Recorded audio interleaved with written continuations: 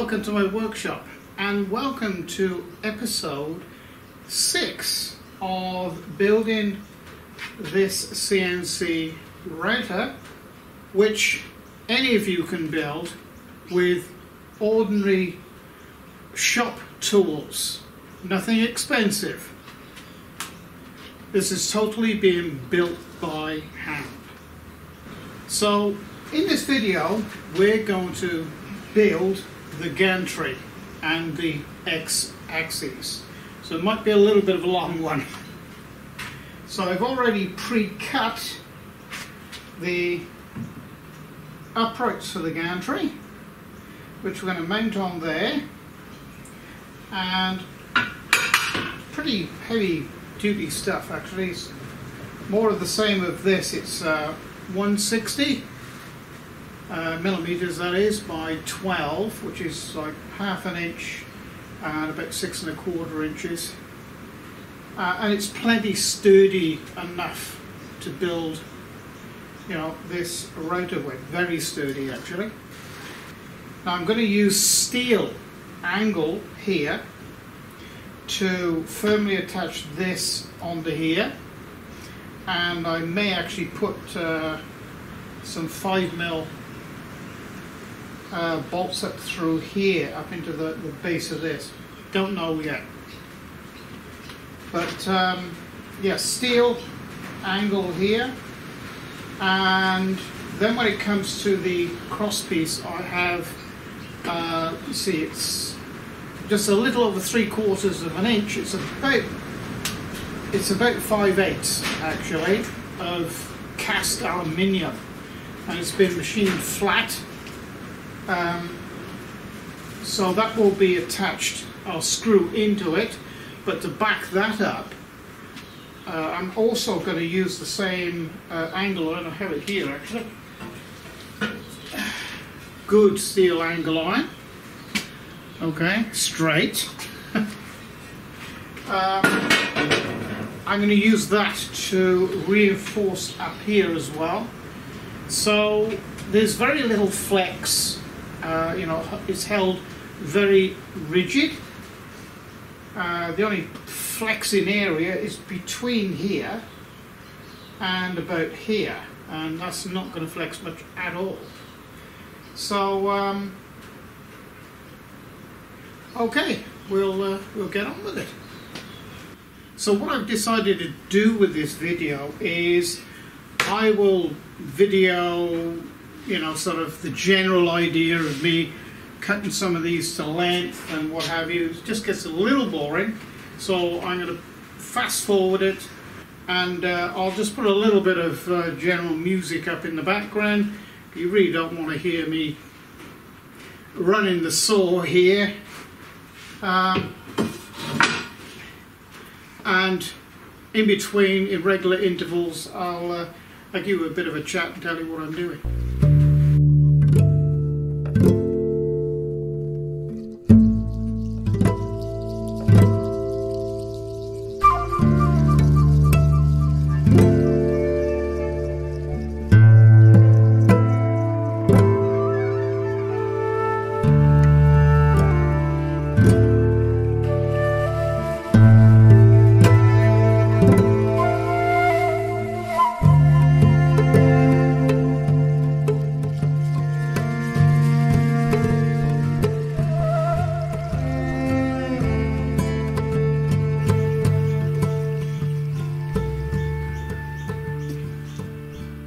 This is my drilling setup to pre-drill or pilot drill the holes for the linear guide rails.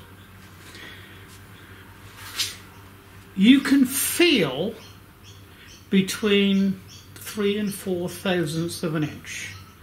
You can actually feel it, whether it's out of line between the main body of the gantry, that's what this is, and the edge of this linear guide rail. And that's all you need. You need to be within 3 or 4 thousandths of an inch, which is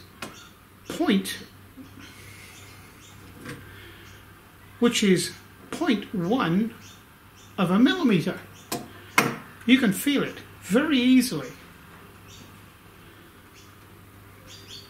If you can't feel a step, you know that it is within that tolerance. That's all you need.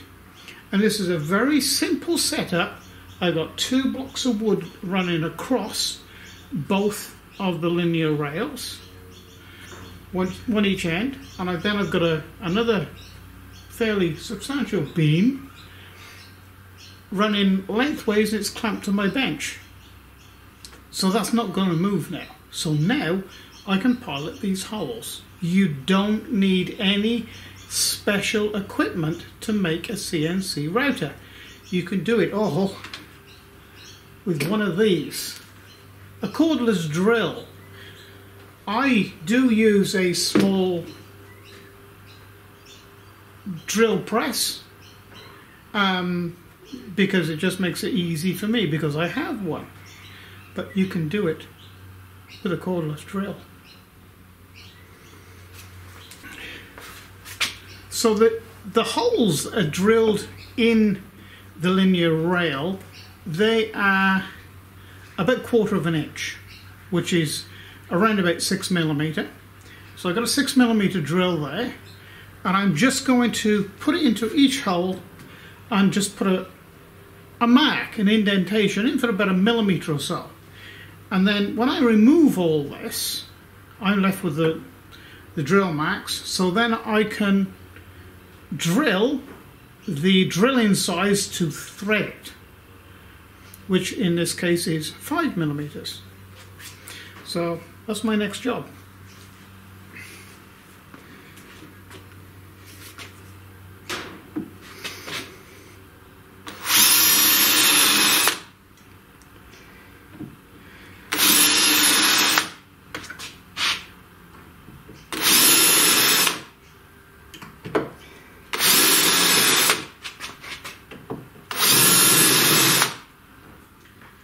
So these are the brackets that I've made to strengthen up and actually do the main fixing of the gantry to the side plates of the gantry.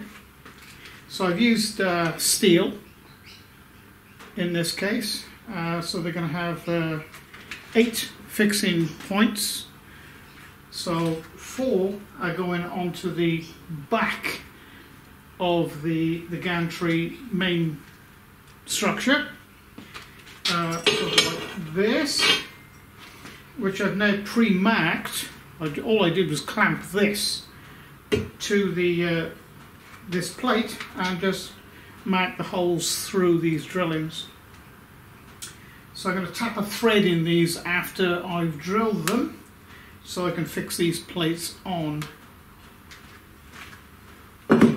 Alright, so, and this is a very simple mechanism. I've got a block of wood this end, and I've put blocks of wood on here to build it up so that I know this is completely flat and level.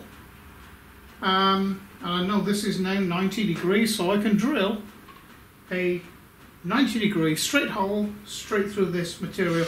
And this is beautiful material too. This is cast aluminium. I don't know whether it's widely available, but it's what I had on hand.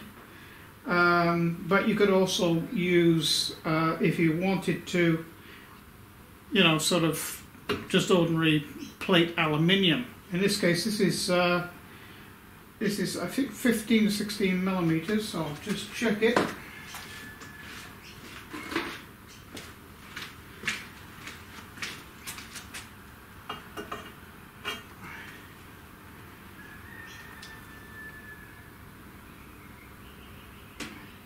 Yeah, 0.6 of an inch. All right, so that's 15.5 millimeters. I had this flattened. All right, just skimmed flat, because you know you want your gantry main structure to be absolutely parallel as you can get it. Okay, so now I'm just going to drill this and tap the threads in the drillings for the linear rails as well, and start putting it together.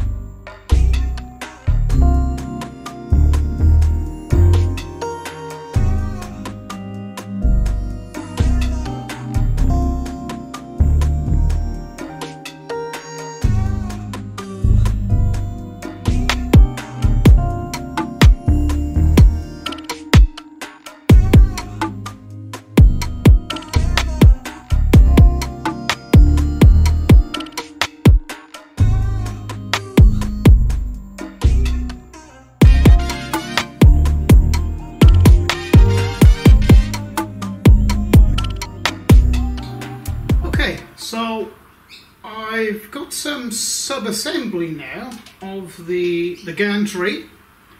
I don't know whether I'm going to be able to totally finish the X-axes in this video, because I'm sort of trying to keep the videos down below 12 minutes each. But I've got all my brackets now drilled and in place. This is the actual gantry. It's starting to get a little heavy now. That's the X-axis cross member there. And I've got my side plates here and the bracketry. So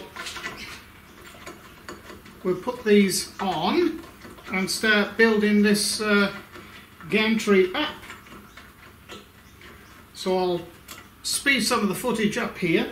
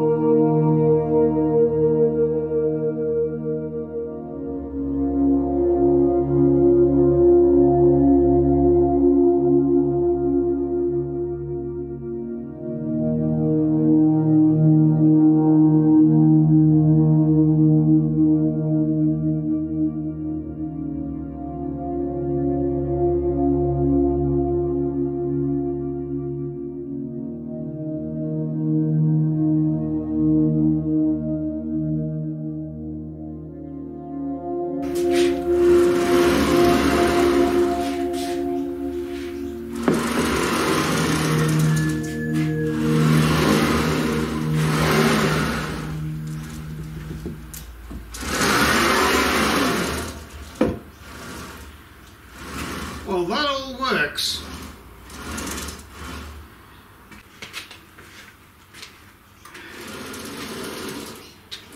Okay, so there it is. The gantry is structurally made.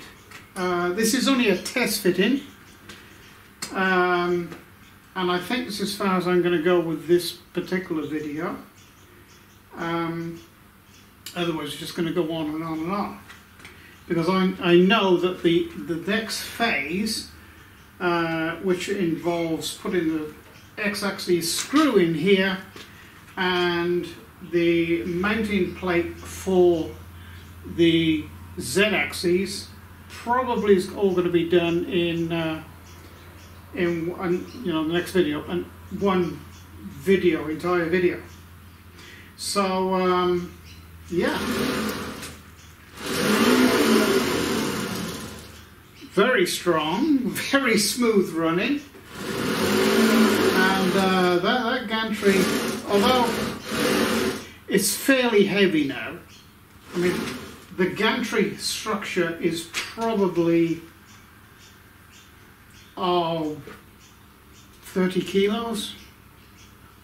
So by the time I get the Z-axis built up and get the spindle motor on here, that's going to add another 10 kilos, I think. Incidentally, it's 2.2 pounds to 1 kilo. So you just, if I'm talking in kilos and you want to understand what it is in pounds, just multiply it by 2.2. Well, I'm really happy with that. Everything fits, and it's relatively square. And I've just got a bit of fettling. It may be a, sort of half a degree out here and there. It just means following a hole and getting a square on it and bringing it up so it is square. But it's not far out. So, if you've liked this video, please press like and subscribe. And if you really like what I'm doing, you could consider becoming a patron. Patron information is below this video in the video description area. So, thank you for watching. Oh, incidentally, at the end of this series, which I'm probably not going to be able to finish this until mid-January, something like that, all the plans and the vendors that supplied parts and prices will be on my Patron pages. So, thank you for joining me, and it's bye for now.